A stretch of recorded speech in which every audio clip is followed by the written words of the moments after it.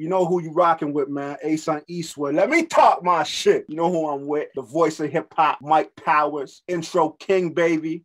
Let's get it, man. East side all day. Tama. What's poppin' is your boy Mike Powers. The intro king. It's Powers. What's poppin' is your boy Mike Powers. Hit the lights. For my real hip hop heads only. My next guest is the product of a seed planted in the Bronx long ago.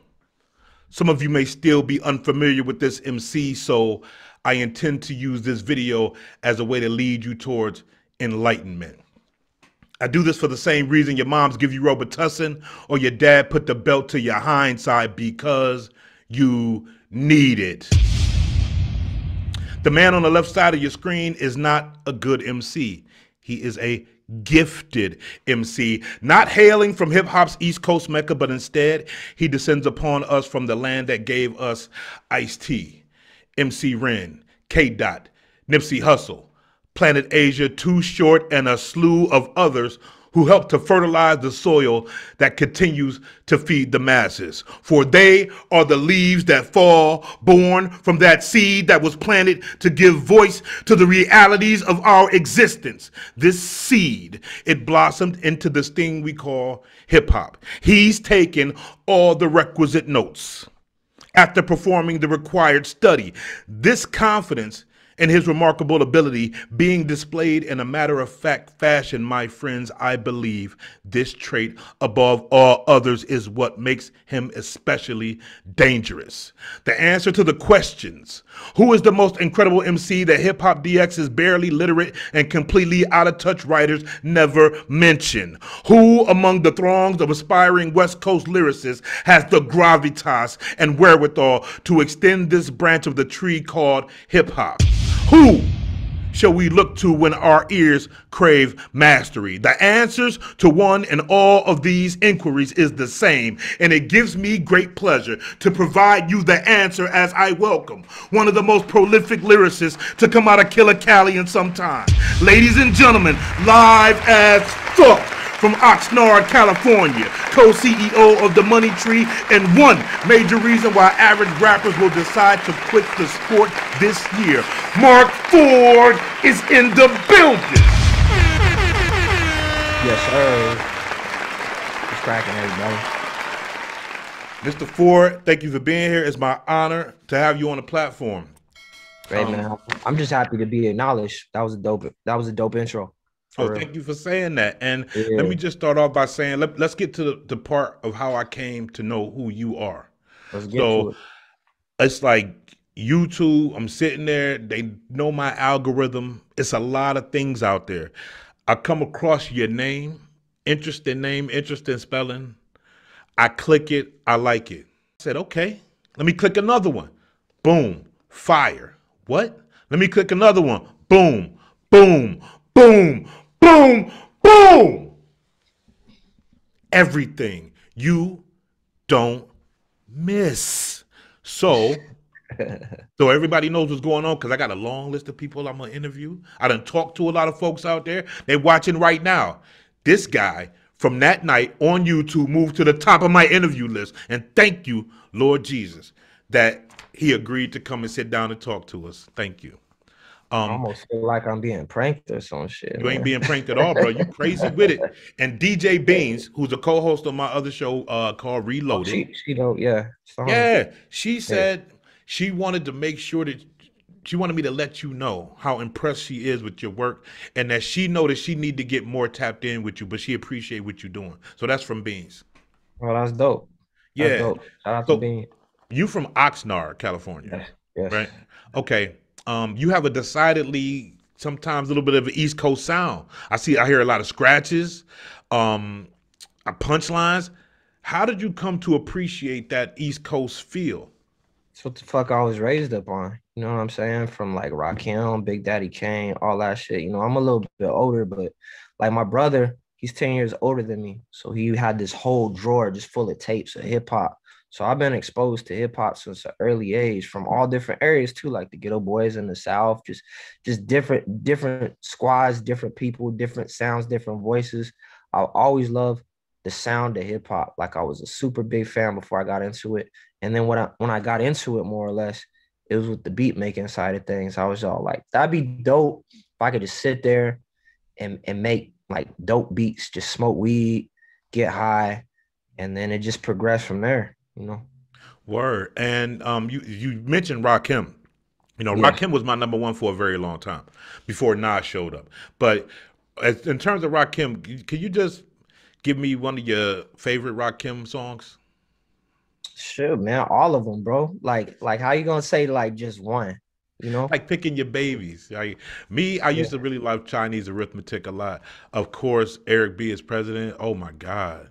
Like you saying you a little bit older, you look to me like you're 22. Okay, you're gonna I'll tell me take you it. But I was around, I was outside when Eric B as president came out. And I'm gonna tell you what Ooh. it did to the hood. What it did to the hood. Oh my God, just the beat. On the song Rule the World, you took a very direct shot at Takashi. Breaking, chase shit, riding with my niggas in the city in that spaceship. Pro Tools made this, play the game, 8-bit. Donkey Kong flow got the people going ape shit. Pieces with the fills, niggas missing with the paint chips. Y'all niggas going on live with the work and dry snitching like the plaintiffs. Do you think that he could be accused of being a snitch if he was really a civilian? And is that more on him or the cats that brought him in? Nigga, that's on everybody. Fuck yeah, he a snitch, bro. Like, come on, he didn't put people away for life that he was directly involved with the gang. You could say that he wasn't a gang member, obviously, but they brought him in, right? And he was doing gang shit, right? So the nigga that like he put away that he snitched on really bad, that like he was all put a 30 pack on this nigga. That was his homie, bro. Yeah. Like, I don't give a fuck. That's a snitch. That's a rat, nigga. Like, we don't fuck with those. You know what I'm saying? And Right. beforehand, I admit, beforehand, not the music, but just like the antics and everything, how he's calling people out, it was entertainment. You know what I'm Right. saying? So I kind of fed into that. So, like, people like myself are guilty of that shit because it was funny, you know? But, like, I can't, like, endorse a nigga like that ever. That's interesting to hear you take yourself to task, you know, and kind of hold your own self accountable. Um, like, does that make you at all uncomfortable to have to say that at one point you kind of did feed into that? No, because I'm comfortable in my own skin. Like anybody that ain't comfortable in their own skin, like maybe they'll have a problem with it. But like if you listen to all my music, right? It's Yes. 100% me. So it's like if I'm revealing myself on songs all the time, then I have nothing to be afraid of by telling the truth. You know what I'm saying? I might even throw it on a track. You know what I'm saying? Right. And then you know, Akon got cool with him. Like there was that clip with That was a bag, bro. He got a bag out of it. I can't really condone that either. But you know, like Akon, like niggas that are legends in the music industry, I hold a high respect because at least they did it. You know what I'm saying? But I couldn't believe that shit, bro. I'm gonna be real with you. what do you think about Faison Love coming out and criticizing people like Dave East saying he may be not a real Crip? I mean, Faison, from what I know, like he was in the hood and like he rose with niggas, so like he could speak on that. That's black politics. You know what I'm saying? Like he do what the fuck he want. But I mean, to me, it looks like he kind of bitter over whatever. Because if you at that level of success, like I feel that he would be at, like why are you even mentioning anybody? Like just get your bag. But I mean, that comes back to the way I was, just being honest with myself. Maybe he's just being honest, and that's what he want to do. You know, I know a lot of niggas like that. Man, you got a chaotic eyeball back there. Yes. I'm about to get one. Let Oh, me. that game changer, bro. Especially if you got an echo ass room. You know what I'm saying? Yeah, I got one of them. I got these ceilings as well, and all my Yeah. people on my show they got them. So I'm gonna get me one. You said it's a game changer. It's affordable too. Yeah. DMT Media, also known as the Money Tree. Am I getting this right? Well, so DMT Media is our media company, and the Money Tree is actually the record label. So yeah, it's two Okay. separate entities, but of the same umbrella. Who makes up the collective, and are you at the head of it? Yeah. So initially, when we first came up with DMT, that was me and my bro Houdini. He still makes beats and everything, but you know, he kind of fell back a little bit on everything. But like that's still my brother. I still consider him part of it. But as far as like active members, you got me, you got my bro, the crooked one, you got my homie, it's X Music, he's really dope. You got my bro Renzel, you got producers, Ford, the other Ford, he's in North Carolina. He's part Yo, of Lord you're Mob. connected with Ford? Yeah, that's the homie. That's my man's right there, though. You know what's crazy? Because ask him this story about how he hit me up. But I was on Knott's page and I heard a dope ass beat and I hit up Knott's and I was all like, hey, man, how much is this? This nigga messages me and he's all like, hey, man, if you need real fire beats, hit me up. So we started talking and I said, hey, man, that's crazy. He said, what? I said, we got the same name, spell it out the same way and everything. We started chopping it up a little bit more. He shot me beats just off of the strength.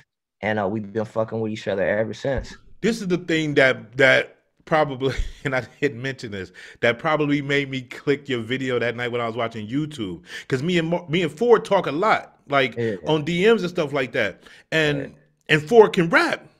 Yeah, he dope. Like, this boy, and I done played his shit on my show, and when I found out he could rap, I said, yo, you could rap. And he was like, yeah. So then I see you with the same spelling, and I was confused, so I clicked it. Man, come on, the way the universe worked, though, man. I'm so glad I clicked it. And then when when I go talk, I was like, she said, who you interviewing? I said, I'm interviewing Mark Ford. She was like, holy, I was like, yeah. Because that boy, like, you a threat. What I said in the fucking intro, bro, about motherfuckers on the West Coast, one of the dopest lyricists I done seen in some time. Like, people get slept on. I get pissed about it. I got a playlist, like, folder when I'm about to go live on Saturday. Dope. And you probably got 12 songs in there just waiting to get played.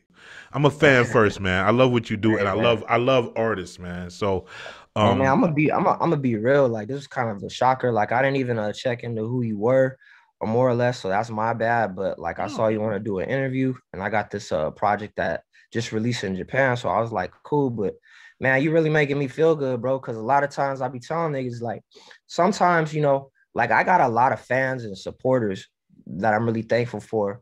But like, I think a lot of people could attest to this. Sometimes it just feels like you just letting off shots in the air. You know what I'm saying? Like, you ain't really aiming at a target. And to know that you just organically found me, that's just dope. It makes me want to just work harder. No, please do work harder, because you one of these dudes that the field is crowded. All right. And it's a lot to when you talk about Rakim and stuff you grew up on, at that time we had not many, right? And then it was kind of gatekeepers, whether it was good or bad. You wasn't seeing a lot of whack people in front of you. Your choices was like, you know what I mean? So, but now it's like, if you got a mic, you could be a rapper, right? Mm-hmm. But you are the truth. Like, my ears work perfectly, bro. And that's why we're gonna keep on playing your shit, because people need to hear it. The people that fuck with this channel, they love lyrics. Who did the incredible artwork on Lighting Trees? Lighting Trees, that was a Chris B. Murray, dope ass artist. Chris B. Murray again. Wow. Yeah, he fucking dope as fuck, man. Like, we got more work coming up soon. I gotta break down the concept to him a little bit more. But yeah, he dope, and he's starting to get into that NFT game. So I gotta get to him before his prices get crazy, man, because he's just super talented, bro. Did you get canceled from IG? I saw that on your Twitter. Yeah, I'm shadow banned, man. What happened? It's crazy because I feel like I'm getting targeted or something. Like, the homie Body Bad Ben told me, like, somebody's hating on you, reporting your shit. But I literally posted like a Spider-Man meme. It was like 3 Spider-Mans, and one was all like COVID. The other one was like the flu, and then the other one was like the common cold.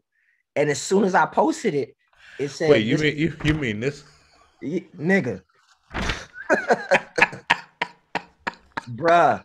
But when I tell you, I done seen that shit like so many other times with so many other people. Like, I think I seen Currency post it. I seen 50 Cent post some shit like that. And the shit's still up. So I feel like I am being targeted, to be real with you. What's your thoughts on the virus? You think it's a hoax?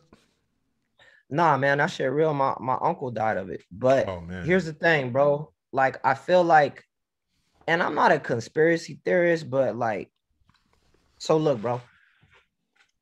when it first came out, we assumed that it was really from a wet market and everything. But there's a lab literally down the street, right by the wet market, where they specialize in doing data function research, which is trying to mix different viruses together and see what happens when they grow. So I don't know, man. Then you had Trump. That nigga was in office talking crazy, giving China tariffs and shit, right? And then all of a sudden we get this worldwide pandemic. I don't know. I'm not saying I'm not a conspiracy theorist, but what I am saying is like, I think this shit's real. How this shit's being handled though is kind of funny to me. I think like the pharma companies are really just trying to get a bag out of this shit, to be honest with you, because I feel like the people that need the vaccine are probably older folks. You know what I'm saying?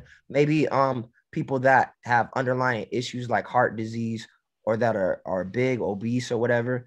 But like everybody don't need that shit. You know what I'm saying? I know so many people that it ran through and it was like nothing. And now they got the antibodies, but they still pushing niggas to get the jab, bro. Like it don't make sense to me. You know what I'm saying? There's a lot to unpack there, and if I got into it, we could be sitting here talking forever. Generally, I agree with what you're saying. I'm a scared dude. Like they got me. They got me all the way in their grip. I ain't gonna lie. You know what I mean? And then a guy like me, I smoke. I got a few pounds on me. I fuck with the fillet of fish heavy. You know what I mean? So it's like I feel like somebody sneeze on me, it could be the end of me. So I'm in the house. When I go out, I mask up. I'm double vaxxed. I got to get a booster. But yeah, they could handle this a whole lot better. And I don't put nothing past these guys up here that they might be trying to play with us down here. I don't put nothing past them. You also on Twitter put you put the hashtag Let's Go Brandon. Are you political? No, I'm not. Okay. But damn, you did your fucking research. Goddamn, that was like an old ass tweet and shit. That's what I do. That's crazy. Hey man, you like the first interviewer. I'm gonna give you some real ass props, man. You the first interviewer to actually like do research. Like most niggas just bring me on here and you know I gotta explain everything. Like this is dope, man. Like, Yo, because let me tell you why. The whole concept of what I did with this channel when it relates to talking to artists is that I feel like there's people like 50 Cent, there's Rick Ross, there's Drake, there's all these people. They go to Hot 97, they go to these radio stations to get rolled out the red carpet. The people that do these lyrics, there's this resurgence that's happening with the lyrical thing, which I'm in love with. I want to see it come back because this is what I grew up on. Those artists that affect my life in a positive way, they deserve the red carpet treatment like anybody else. Let me explain that shit. So you know what that's about, right? Yeah, like fuck Joe Biden, yeah. But you know, like some nigga made a song about it, right? Yes, I did see that. Yeah, so essentially, I'm like fuck Trump and fuck Joe Biden, if that makes sense. Yeah, that's all I meant. Okay. And like to be honest, like a lot of niggas that I know were like pressuring me a lot to vote for Joe Biden last time. And I was all like, this nigga ain't gonna do anything, bro. Like I don't feel like the Democratic Party or the Republican Party has minorities' best interests at all. And they never will until there's like a game changer where there's like an independent or somebody that's separate from that bullshit where corporations are feeding into it. That is gonna be a change, bro. And it's just like, it's crazy right now. No, I agree with that. But don't you think when we talk about the 2020 election that if there's one guy over here that's telling the police, oh, you don't have to put your hand on their head when you put them in the car, which is the former guy, and he's also on the Republican side, like all of them don't want to stand up and say nothing at a podium when people like me and you get shot unarmed by cops, right? They never say nothing. So Democrats on some fuck shit too, but when they fake it, right, and when they faking it, then they're appealing to your vote. At least then, doesn't that give us just a little bit of power to lobby this side because y'all need our vote? I'm gonna tell you like this. This is what my pops used to tell me. He was all, do you want like a wolf in sheep's clothing, or you rather know who the wolf is? I like that point, but that does not mean I give my vote to the wolf, right? Because when it comes down to it, a lot of these people in rural America that support this guy, they see a guy like you. If you walk through their neighborhood, you might end up like Ahmaud Arbery. I agree with you 100%. But at the same time, if we're talking like the economy and just how everything was going pre-COVID, Was it going that bad? Did Be real. did he walk into an economy that was left for him by Barack Obama, who came into a recession? If we remember, when he came in, this economy was on the Fucked brink. up. And Yeah, and the real auto quick. industry got Yeah. saved behind Barack Obama, right? And that economy got turned around and it was chugging along, and he handed it off to Trump. So nobody can name for me a Trump policy. Nobody can name for me one Trump policy that changed what was going on in the economy. It was just happening. But he was able to go out there and I take mean, credit for it. he brought a lot of jobs, but I mean, there's a bunch of shit. But this goes to say that I'm not political. Right. I just look at what I see, Yeah. and like, yeah, that nigga's a clown, bro. Come on. But at the same time, And a fraud.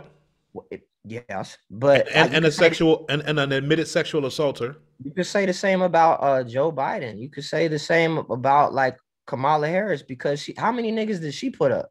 Right. You know what I'm saying? As Yeah. far as like with her crime bill and everything, you know what I'm saying? Yeah. And then she want to get in there and act like she for us. She ain't for us. Right. That's the way I feel personally, though. No. But let's even jump off of this convo. Oh, you a smart guy. I like having a conversation. Some of this won't even make it. It's gonna be on the cutting room floor. Yeah. But it's great to have a conversation where at least somebody is gonna push back on me, right? And you can exchange. Nothing changes. Nothing evolves without people having this kind of back and forth dialogue. So I appreciate you. Agree. You have a line in the song Exotics where you say, And making that was really not expected. Like get Benny, getting shot at down in Texas. Get better, nigga. Then you have the ad lib that says, get better, nigga. Did you feel the need to drop that ad lib so people didn't get the wrong idea about the line? Hell yeah. You know what I'm saying? Like just in case, you know what I'm saying? Like randomly, I could be famous over that one line. That would be the song where I blow up on. Is be like this nigga dissing Benny or something. You know what I'm saying? Or he might think that I had something to do with it. You know what I'm saying? But yeah, no. It was just a line. That's all it was. You weren't trying to do nothing. Man. Yeah. Yeah, and Benny as an artist, like, what do you think about how far he's come and what his skill level is? He's dope, man. Because I remember like he was kind of 38 Specials under Buddy a little bit, you know what I'm saying? And then Griselda got put on like when they got that Shady deal, and then he kind of just did his own thing. It was so beautiful because he was independent the whole time, you know what I'm saying? And where he's at now, like with Snoop and Def Jam, just dope, bro. I notice a consistency across all your videos, a look, a feel, a vibe. Are you in charge of curating that look, or is that done in collaboration with the directors? I'm the director. You direct all the videos? Yeah, I do all my shit. I've watched 1 million of your videos. How come I didn't know that? Yeah, because I low key don't tell anybody, man. But, okay. You know, like I feel like when niggas know that I'm the videographer, and then they know that like I rap too, I feel like niggas not necessarily hate, but like situation get weird a lot of times. I thought that would be better, but like I like to keep the shit separate. God speaking beyond greetings, the rod tweaking, bullets spawning. This one shot stop your heart beating. PTSD still looming from my mom's leaving. Every time I drop, y'all fall out. This is bomb season. Gong ringing, King Kong eating. Suicidal thoughts overcame, got the song weeping. Smoking on gelato every day, got my lungs squeaking. The young heathen out the 805, got the subs peaking. It's me, young Ford. So like DMT Media, that's my business. You know what I'm saying? And then Mark Ford, that's me as a rapper and everything. But, you know, people know. But, you know, I don't just put it out there like that. What's interesting about that is that let's look at Griselda for a minute. They have some incredible videos before they get the whole Shady thing popping. Like the look on those, like crazy. Yeah. And you remind me of their look. I mean, they still got a decent look. Like the first Hype Williams look that they got, I was like, okay, y'all had to do that look, but I'm used to a certain thing. I'm just used to y'all feel on it. You know what I mean? So the Hype Williams thing. But when I look at it, reminds me that when I look at your videos, like you have an incredible eye. And for what you do lyrically, it was engaging for me to watch the visuals. So thank you for doing that. We got us a great videographer and director on our hands as well, people. Thank you for noticing, man. Like I just love that cinematic look. You know, I don't necessarily know if I hit it all the time, but that's the goal eventually, is to try and do like a bunch of short films. You know what I'm saying? I would love to be able to do that, to do a documentary or to be funded to do a documentary the right way, to make it just really grimy, dark. That's the type of shit that I like. What's your connection to Nipsey Hussle? Shit, man. Nipsey was just like a person that I looked up to. You gotta realize that I started extra late, and not giving away my age or anything, but like I started making beats like 2011, like really making beats. And then from there, my boy Crooked One, he put me on to Nipsey, and just seeing everything that he did, like that was the perfect time too, because that's when all the marathon tapes dropped.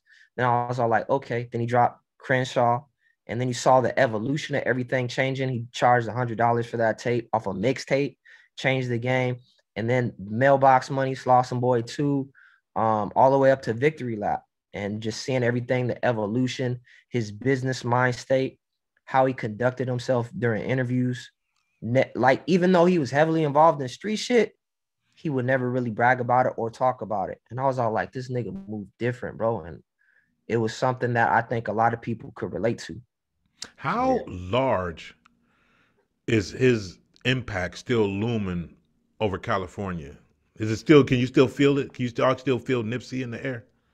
Yeah, man, it's fucked up, bro. And it's like his store ain't open, you know, like they still mail everything out. They have the warehouse, but the store is still closed off and everything. So like that whole area, you see kind of like, I'm not gonna say going downhill, but it's just different. It's a different feeling out there. When it was open before, you would catch Nip at his shop. Like I met Nip like a bunch of times, like 4 times, I think. I met him once in Vegas at his store. I met him over there in Hollywood one time, and he remembered me all the time. Word. That's crazy. He had no like reason to memorize who I was. Like I was a nobody, you know what I'm saying? But he's like, oh, I remember you taking pictures in Vegas, and like he was a cool dude, you know what I'm saying? So to be honest, when I found out about that shit, I remember like it was yesterday, because I was out and about and my girl hit me and she was like, oh my God, the rapper that you like got shot. And I was all like, who? And she was like, Nipsey. And I was all like, damn, that's crazy. And I was just thinking, oh, niggas get shot all the time. He'll be all right. And like, out of all things, I bet it was some bullshit. Like, it wasn't like a serious hit, because who would want to take Nipsey like that? Then I started thinking, I was out with my boys and shit. And I was all like, that'd be crazy, man, because I bang Nipsey all the time. And then she hit me back again. She was all like, oh my God, he got hit 5 times. And I was like, damn. And then shortly after that, I just couldn't get that shit out of my head. So I looked him up, you know, just to look up the story. First thing I saw, like whoever was on it fast. They were like, Nipsey Hussle was an American rapper. And I was all like, oh shit, I'm getting chills right now, man. Like that shit fucked me up. And I never felt like that. That's my Tupac moment. That's my Biggie moment. Because I remember I was alive when that shit happened, but it didn't hit me like that. You know what I'm saying? So. Yeah. Yeah, that's tragic. And when you talk about you thought that he just took a bullet, he was going to pop out of it. We sort of thought the same thing when we heard that Pac went to the hospital the last time. Like, oh, but you know, Pac gets shot, you know, every once in a while. He gonna make it, and then you get the news that he's no longer here, and it's that quick. You know what I mean? And I have yet to hear anybody speak ill of this man before or since his passing. Like what you say about him is what people have to say about him. Can you remember anything that he might have told you when you spoke to him that stuck with you? The one time that I remember is I used to I would live in Vegas for a little bit, and I was a photographer at Caesar's Palace, and I was shooting a little event up in the Nobu, and I remember I technically wasn't supposed to go past the little corridor or whatever, but I saw Nipsey. I was all like, oh shit, what up, nigga? Like, yo. And he was all like, come on, bro. And I was all, let me get a picture with you. And he was like, cool. I took a flick with him or whatever. And he was just cool, man. Like, I don't know what it was, man. He's just like, the nigga had an aura about him. Like, you know how like sometimes you'll meet somebody and it just feels like they glowing and shit. Yeah. Like his energy was just good. Yeah. Wasn't a hater bone in his body. I didn't see anything. You know what I'm saying? Man. Life Goes On is a song of yours. It's some real grimy Tim Boots type music. Get our cheese from the government. People from the 5, where you at? Get live. We ain't hiding inside. We got niggas that'll slide.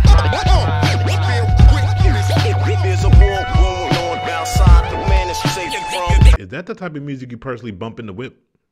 Life goes on. Oh, Ford produced that. Did he? Yeah. He sent me like a bunch of beats, and I was all like, nigga, that one. And the whole pandemic was going on at the time. So I don't know. That was one of my favorite joints just because I love the beat. The beat was perfect. He got off on that. I feel like I got off on my verses.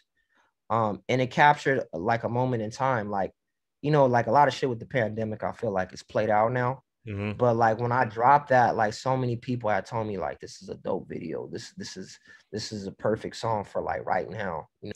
If you could be any character from Mortal Kombat, who would it be? This nigga buzzing out the Mortal Kombat question. Damn, that's gonna sound evil. Probably like Noob Saibot. Yeah, it sound evil as fuck, but like that's the first Sub-Zero, and he cold as fuck, and then he got killed, went to hell, came back out of hell. So I don't know, like probably him. You know what I'm saying? All right, that's dope. I got like one more question here. I'm trying to keep my interview. You've never seen my stuff before. You should tap in. But no, I am, and I appreciate, man. Like I said, I'm really appreciative of you, even thinking about me. You brought up Young Thug's name. Could you see yourself going to a Young Thug concert? No. Mark Ford, thank you for being here. I appreciate it. We're going to keep on playing your music. And before you get out of here, can you just start plugging whatever you got that's out there right now so my people can be aware?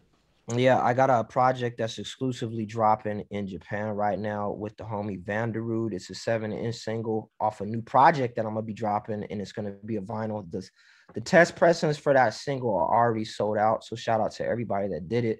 But we got a new project that's unannounced right now, but it's going to be dropping shortly, exclusively in Japan for all my vinyl heads. On my website, you could still grab The Cruise from Pluto, which is one of the albums that's got Daniel's son, the homie X Music on there. You know what I'm saying? I got a lot of work coming this year, man, with the homie DJ Manipulator. That's somebody else that's in the money tree that I didn't get to mention. I got a project that I'm working on with Ford, which is going to be dope.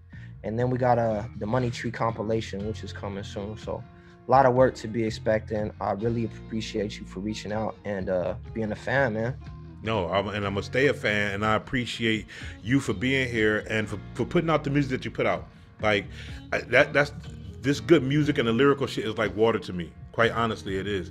And so when I came across you, it was like, it's a blessing. I don't know if you know who Left Lane Didon is. But yeah, he's dope as fuck. Like, when I found him, I just bugged the fuck out when I first found him. So I'm that type of dude.